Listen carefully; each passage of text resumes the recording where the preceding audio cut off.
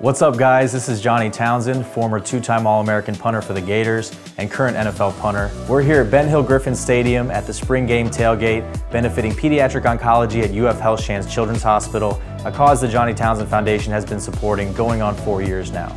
We are going to make a huge impact this summer as we're set to break ground on a $50,000 renovation to their pediatric healing garden.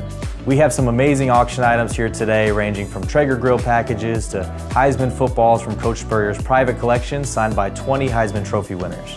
If you couldn't make it today, there's always ways you can follow along. Go to Johnny Townsend Foundation on Instagram and Facebook for all things foundation, ranging from our mission to what we do.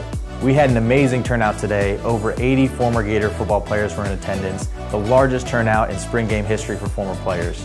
Thank you to everybody that came out to help us kick it for a cause and support the Johnny Townsend Foundation. Go Gators!